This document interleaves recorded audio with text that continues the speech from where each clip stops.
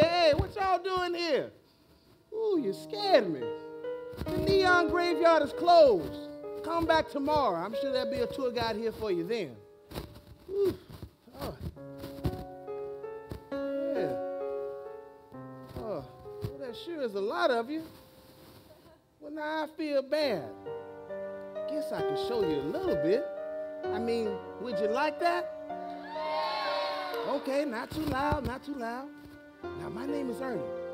I take care of the neon graveyard here. Here are the magical miracles and memories of Las Vegas that used to be.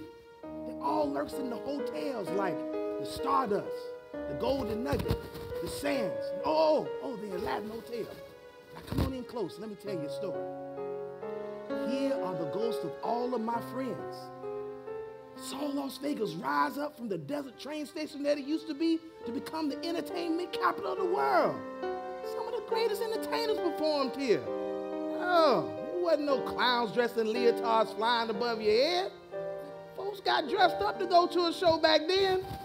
Yes, nowadays folks show up in a pair of camouflage shorts and a who-farted t-shirt.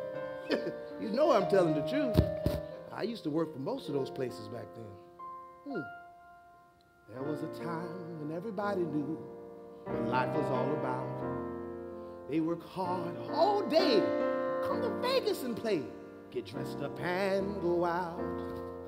They would take in a show, walk the strip, neon glow, on their faces smiling bright.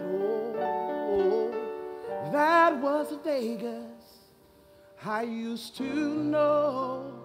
Hey, can I take you there tonight? Now, we can't let all the magical memories of Las Vegas die. We got to keep them alive with me. Now, are you ready to take your journey? Huh? Because there's no turning back now. Whoa!